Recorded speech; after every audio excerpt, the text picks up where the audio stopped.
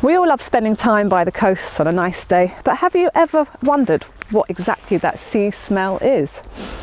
The smell of the sea is actually a rich cocktail of gases given off by the phytoplankton and bacteria living in the surface of the ocean.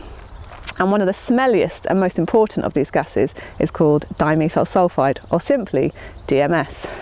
Seabirds, turtles and sea mammals take advantage of the smell of DMS, using it to help them find areas rich in their food in an otherwise vast and featureless open ocean.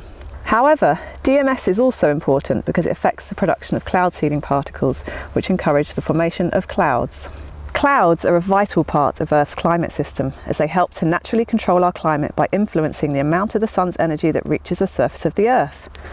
Some clouds reflect the sun's warmth away from the Earth and so have a cooling effect, whilst other clouds trap the heat from the sun close to the surface of the Earth, helping to warm it.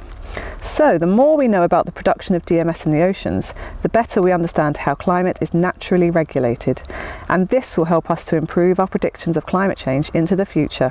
DMS has humble beginnings within the cells of tiny single-celled algae and bacteria, starting off as a useful substance called dimethyl sulfonylpropionate, or DMSP for short. Amongst other roles, DMSP helps algae cope with living in a salty and stressful environment.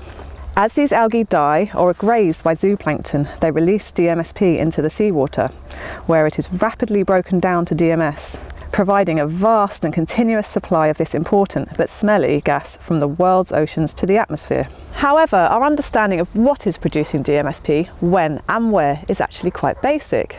Why do some species of algae make more DMSP than others?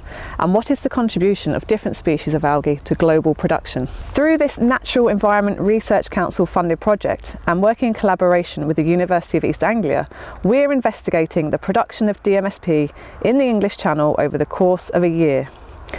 This unique combination of world-leading expertise using a range of state-of-the-art techniques will help us to unravel how DMSP production varies seasonally and how dependent it is on the phytoplankton and bacteria that are present at the time.